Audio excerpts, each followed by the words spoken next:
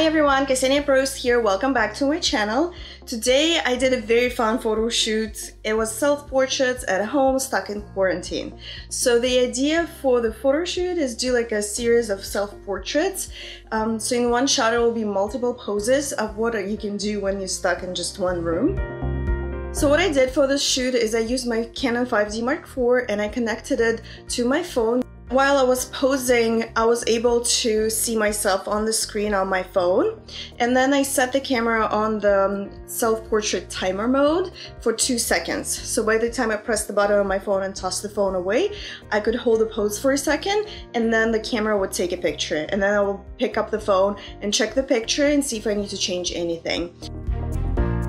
To connect your Canon 5D Mark IV to your phone, you need to go to the camera settings and find built-in wireless settings, and you have to enable Wi-Fi.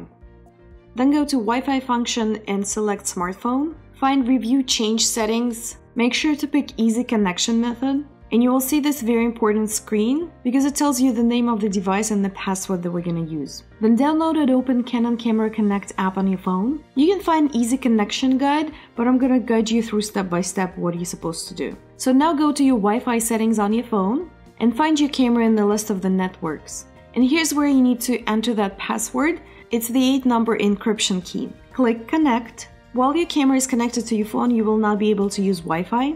So you will see this warning, just click Keep Wi-Fi Connected.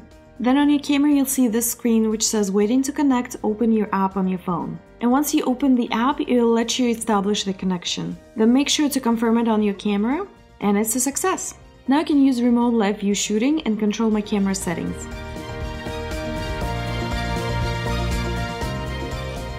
So for self-portraits, make sure your camera is on timer mode, and I use 2-second timer. So now every time I press the button, the camera takes a picture with a 2-second delay.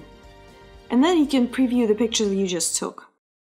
Okay guys, now it's time to ask you for a favor. If you give me a thumbs up and subscribe to my channel, more people will be able to see my videos, and I hope to help as many people as I can. So go ahead and click that bell button, subscribe to my channel, and give me a thumbs up. I position my camera the way it's literally sitting in my closet, watching over so you can see as wide of an angle of the room. And then the idea here is to have one picture of me kind of like working on my computer while laying down on the bed. So I took a series of poses on the bed, making sure I'm getting the right angle.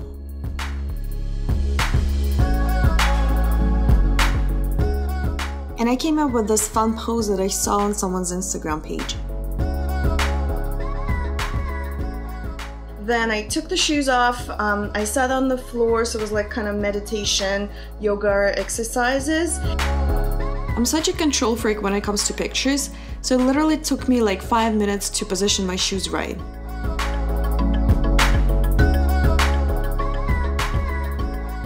Then I also took another yoga pose just in case the one sitting on the floor didn't work, and I'm glad I did that.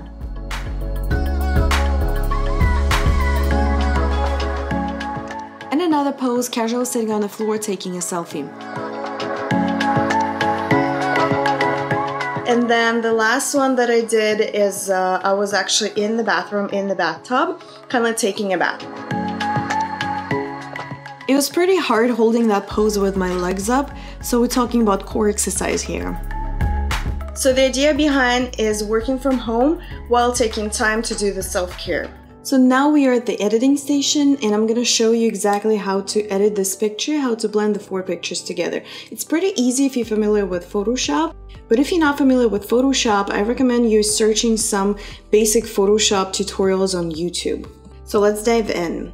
We're gonna start in Lightroom. So I already picked and pre-selected the pictures that I'm gonna work with today. The original shot that I edited, I used 4 pictures. Now I'm gonna use different poses. They're very similar to what I did before, but it's gonna be a little bit different.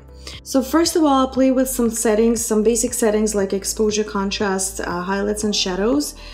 So I want to make a picture pretty light and bright, but at the same time I don't want to lose too many details in the highlights. I don't care about the windows, but just want to make sure I'm not losing any highlights in the clothes and important things. Also, this picture and all the neutral pictures, I usually try to tone down the yellows. So if you go to the HSL tab and I pick color, so I pick the yellow color and I tone down the saturation a little bit, just so it doesn't look too yellow. And sometimes I adjust the white balance and make it a little bit cooler.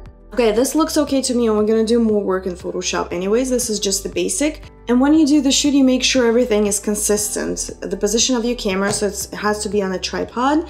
The settings, they have to be on manual mode, the same settings, don't change anything, and the lighting.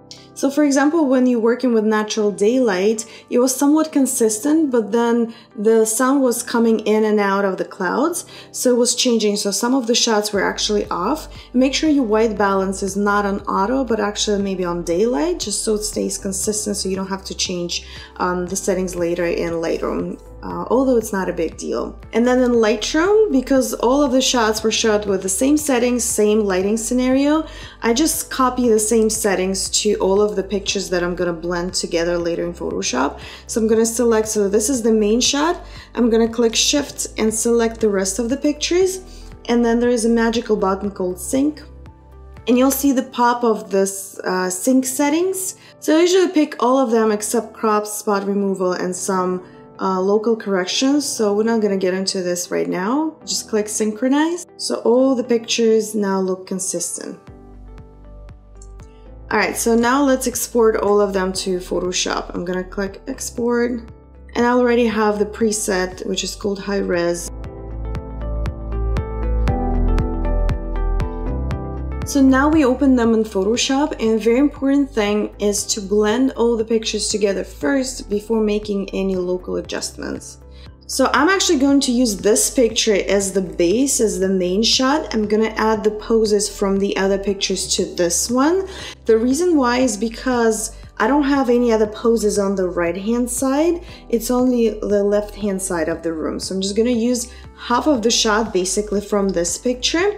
And the other reason why is because in this shot I'm lying on the bed and the bed sheet is moved. That's why I have to keep this picture as a main shot to keep it realistic, because in the other shots the bed looks pretty neat. So what we're gonna do, this is gonna be our base layer. Then we're gonna go to the next shot. We're gonna create just like a freestyle selection. I'm gonna use the lasso tool. I'm just gonna go around.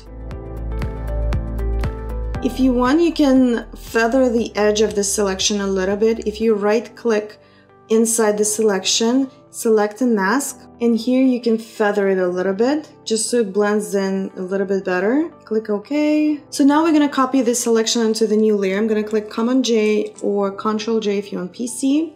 As you can see, we have a new layer. I'm gonna right click, duplicate layer, and we're gonna pick the file that we're using as a base file, which is this one, 7347. So as you can see, I'm already here in the shot. It looks like this picture doesn't match the tone exactly, so we're gonna deal with it in a minute. Let's just add the rest of them together. So this picture, we can actually use the whole bathroom. And again, you can click select and mask. There is no exact science. Once you start putting them all together, you'll see how much of the selection you need from each picture. Again, Command J or Control J, duplicate layer, and add it to the same file. So now pretty much we almost have our picture. So now it's time to clean up a little bit better and work with the masks. And actually, as you can see here, the picture with the bath kind of blocking the selection with the yoga pose. So the easy fix is actually move the layer down. Now they all like in the right places. Because the picture with the bathtub blends perfectly into the main shot, but now we're gonna feather the edges of the selection so it blends in, so it's not so obvious. We're gonna use the mask. To create the mask, just click on this one. It creates the white mask, which means you see the entire layer. But we're gonna use the black brush. We're gonna click on black, and we're gonna use it on, let's try around 50% and 38 flow. It's just exactly, it's not exact science. I'm gonna use a big brush. So we're gonna start with a picture with the tub. It's this layer. And we're gonna just feather in the selection just so it blends in better. Let me hide the top layer just so we can see the edges of this selection. And it looks pretty good already, so we're gonna leave it at that. I just smoothed out the edge just a little bit. And now the main trick is gonna be here. So we're gonna create the white mask again. I'm gonna use a smaller brush, and because this picture looks like here it's a little lighter than the background, but I'm using a medium-sized brush, just sort of blending them together so that difference is not that obvious. And if you accidentally brush on something you want to keep in the shot, for example my shoes, I want to keep them, you can just turn back into the white brush and kind of like paint them back in. Okay, and see the rug here is actually darker than the main shot because I'm sitting and I'm casting a shadow.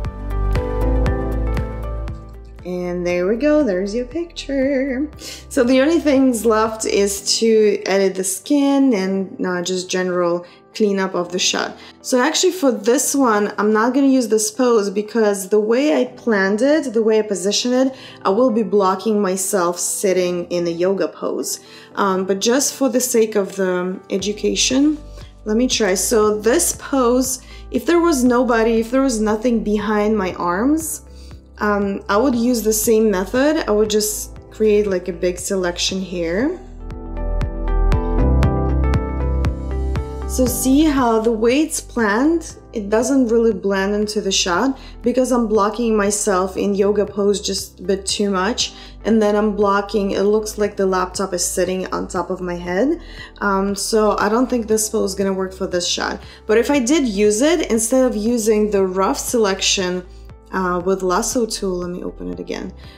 Instead of using the big selection with lasso tool, I would actually use a little bit more precise selection with the quick selection tool.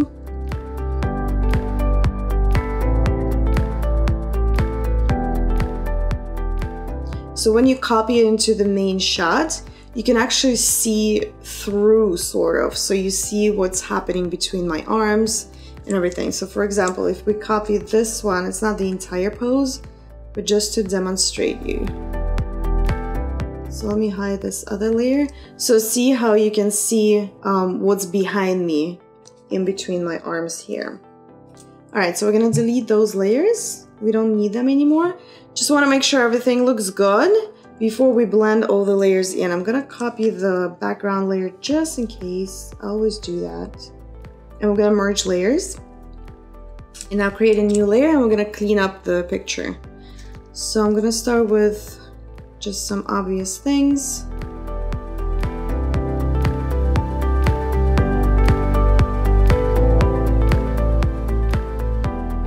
And now we will extend the room, make it a little bit taller and bigger. So I'm gonna use the rectangular selection tool.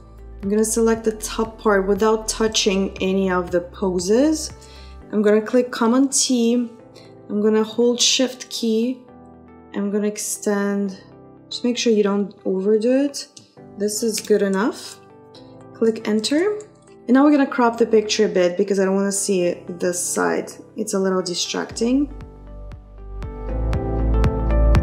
So right about here should be okay. I also wanna fix this gap in between the curtains. So for that, I'm just gonna use the lasso tool. I'm gonna right click and use fill. Make sure it's content aware fill. Click OK.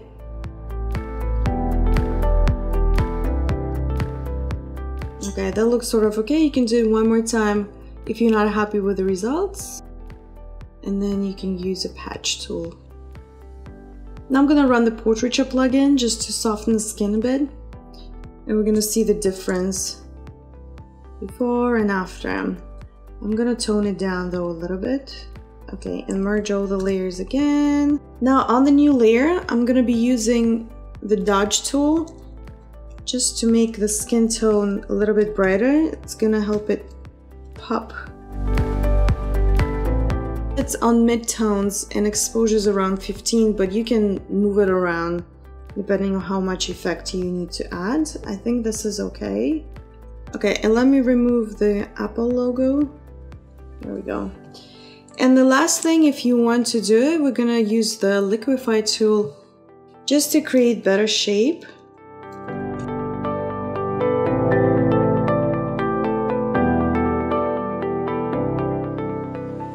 Let's see the before and after. I didn't do much, just enough. We're gonna blend them all together one more time, just in case. I always save my work once in a while. And then let's just add correction layer for brightness and contrast, and maybe tone down the highlights.